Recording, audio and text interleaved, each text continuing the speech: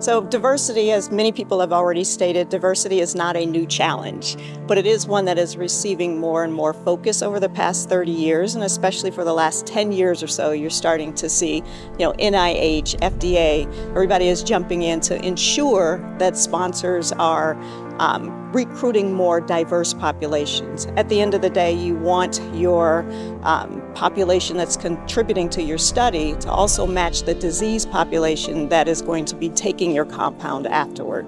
So we have really made a push to expand clinical research to groups that for the last few years have not been as represented. So we're moving into rare disease. You're moving away from people that necessarily live within a 20-mile radius of the site. And so we're extending the reach of clinical trials to communities that would not otherwise have had the opportunity to engage.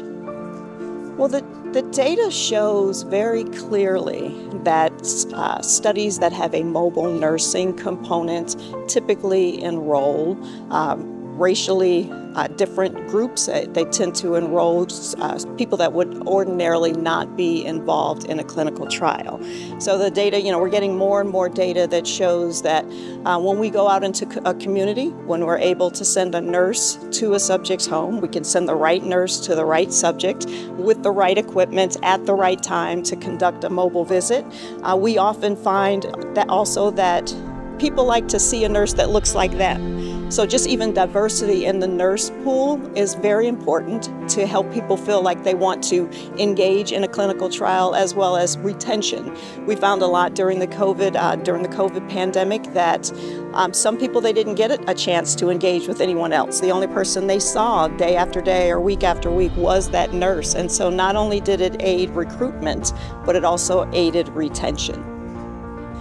We've had a lot of sponsors that have told us, it was decisive for them reaching their enrollment goals. It was especially decisive for them to reach their diversity goals.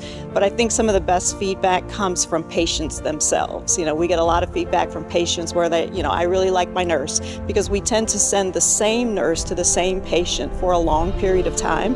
So they develop relationships. It's not just a one and done, but you have a personal relationship with your nurse. And so the patient feedback, I think, is the most important. And at the end of the day, that's what we're looking for. We're looking to find ways to reduce the burden on patients. And then ultimately, we will see that reflected in our data. We'll see that reflected in hopefully our timelines being crunched to be able to enroll faster on studies, and we'll be able to get more drugs to market sooner.